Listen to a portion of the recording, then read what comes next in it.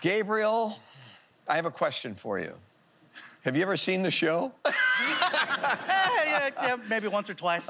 Gabriel Fluffy Iglesias. Now, do I call you Fluffy? Do I call you Gabriel? Do I call you Call me anything but George. Okay. We'll be good. You got it. So where did Fluffy come from?